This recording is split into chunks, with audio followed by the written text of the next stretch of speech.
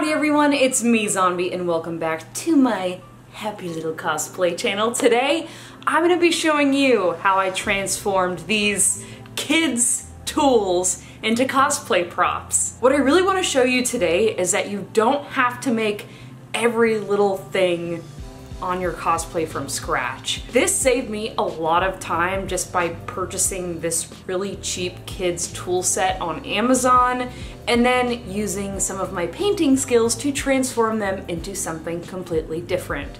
I was able to knock out this project in an evening and it gave me a lot more time to work on other elements of the cosplay. You may recognize this tool belt, and that's because it is Nicoletta Goldstein's belt from Devil May Cry. I love Nico and I am so happy that I'm gonna be cosplaying her because she is just wonderful. So without further ado, let's head on over to the crafting table. So this is Nicoletta's tool belt that came with the Easy Cosplay costume that got sent to me. And it's got all these little hooks and pockets. It's very cute, but something that I was missing from this was all the tools. So instead of making this whole tool set from scratch, I actually found this kids tool play set, and the tools, at least from what I saw on the website, looked really realistic. So I wanted to open this up and take a look at all the tools. This is a pretty hefty little kit. I was surprised with how heavy it was. Let's open her up. Oh my gosh, this looks like a legit tool set. This is so cool. Oh my gosh. I am shocked. These are actually made of metal. Well, it's not. Let's see, are these actually metal?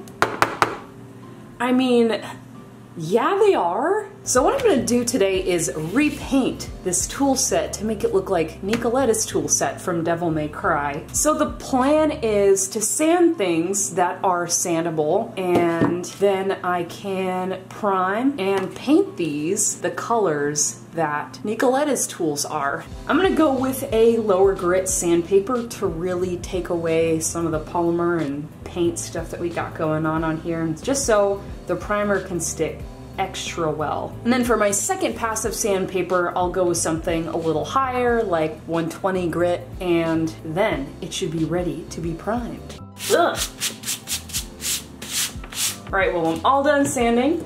And here's what I got so far. I actually think I'm going to plasti dip instead of using a normal primer on these, just because some of these have like a squishy polymer finish, and I think that regular primer is going to chip off of that. I think plasti dip is going to be the perfect solution for these. I think this blue painter's tape will work just fine for masking these things off. I don't need anything fancy for this. These will actually be relatively easy to mask, which is a nice change. This screwdriver may be the easiest thing I've ever masked. It's just a cylinder. Now that I have my tools all masked, I'm gonna give them a couple layers of black plasti dip. I like plasti dip for materials like this because it works great on both hard and squishier materials that are a bit more porous, like the handles of these tools, for example. Especially after the surface has been scored, it sticks really well. While I'm waiting on the plasti dip to dry, I'm gonna get rid of some of these little strings that are coming off of here. Now, I'm gonna use a lighter to get rid of these, but you know, if you don't feel safe using that, you can just use scissors, fingernail clippers. I've even seen people use those, just whatever you're comfortable with. This is starting to look better already. Now that I have all those little thread guys taken care of, I'm gonna start weathering this thing.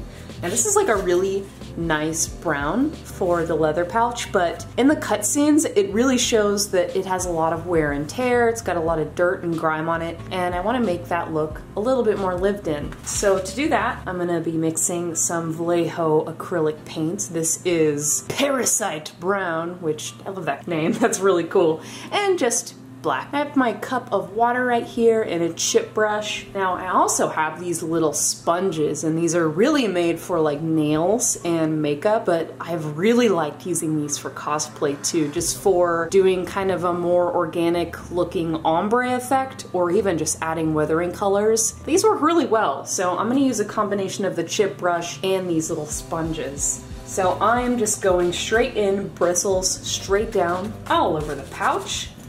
I'm even kind of scrubbing it in to the material a little bit. Doing this in layers is going to create a really interesting effect. Now I'm going in just with straight black. And since this is acrylic paint and I'm not adding too much water, this is going to dry fairly quickly. And there's really no wrong or right way to do this. It's just kind of until you get the right amount of dirtiness that you're looking for. So here's what we got so far on putting some layers of acrylic paint on this. It's actually been drying really fast on this material, and the material is still really reflective, but I like all the little layers that we have on here so far.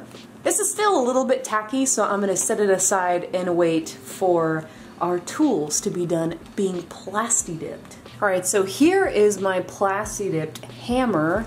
It's now all dry and I'm ready to start painting it. The interesting thing about the hammer is that it actually is supposed to look like wood. So we're gonna fake some wood grain using acrylic paint. I have my same two colors that I was using earlier for weathering the tool pouch. It's that Parasite Brown and black acrylic paint from Vallejo. I have some different brushes here. The first layer I'm just gonna do in this lighter Parasite Brown color, and I'm just gonna do a base coat over the entire handle.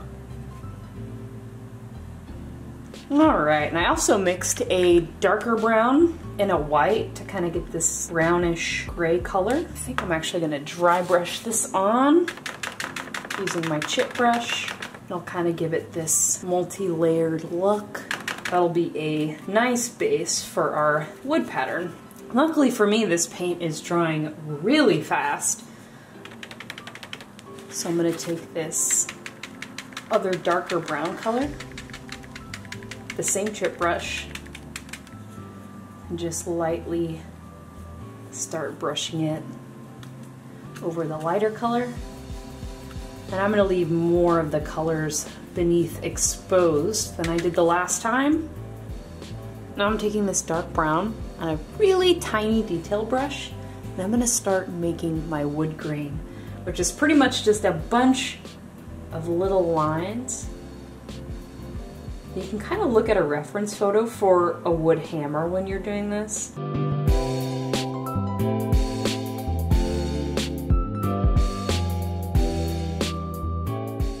Here's what it looks like after putting all the wood grain details on it. All right, the handle is all dry now, so I'm gonna pull off the masking tape, see how everything looks all together. Maybe some touch-up work involved after taking off the tape, but we'll see.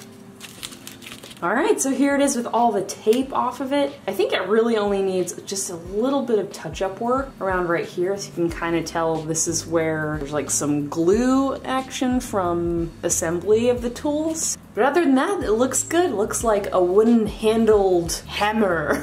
All the other tools that were plasti dipped should be dry by now, so I'm gonna go get those and put this aside so we can paint everything else.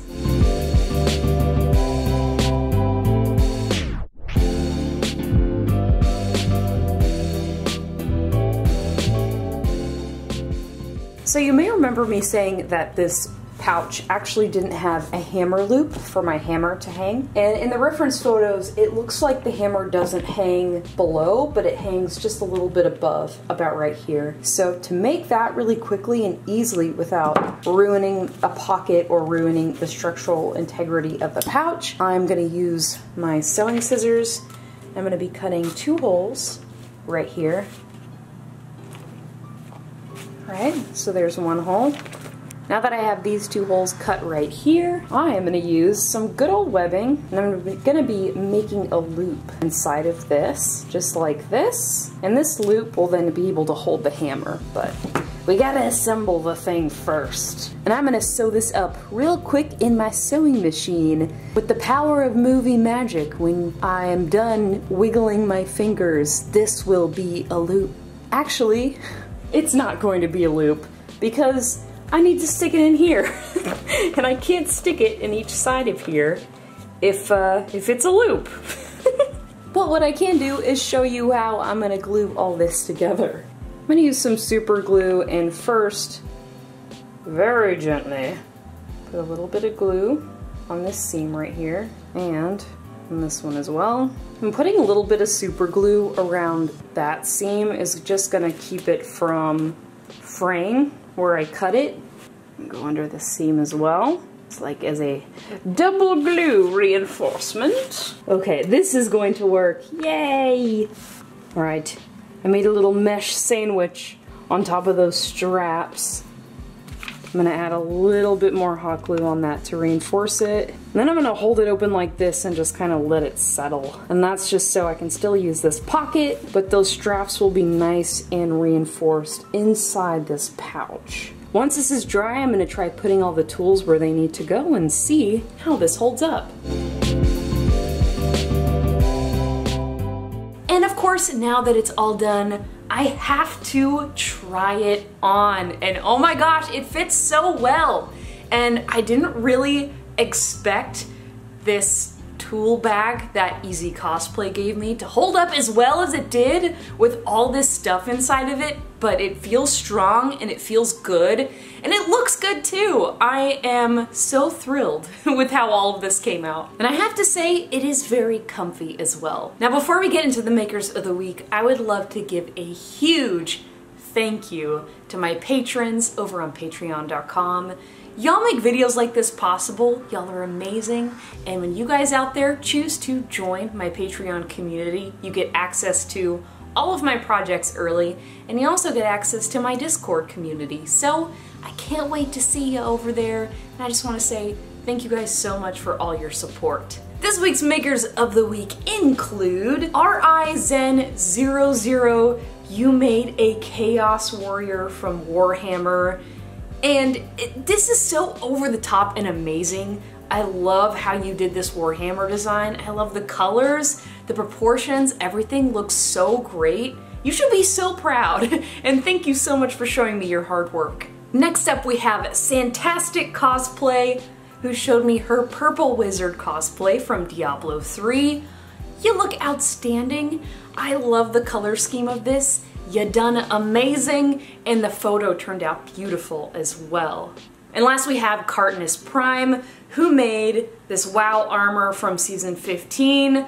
And this is so neat. Again, the big bulky armor. It's awesome. The weapon, the helmet, everything looks so gorgeous. Thank you for showing me. And if you guys out there have something that you're working on, I would love to see it, whether it's cosplay or otherwise. I would love to see what you're working on Twitter or Instagram. I'm Zombies Workshop on both. You can DM me, you can tag me, I'll see it, and I do my best to respond to every single person. Thank you guys so much for taking the time to show me what you make. It really does make my day. So thank you in advance, and I hope to see you over there. If you liked today's video, I do hope that you will press that subscribe button because I would love to see you back. And until next time, bye y'all.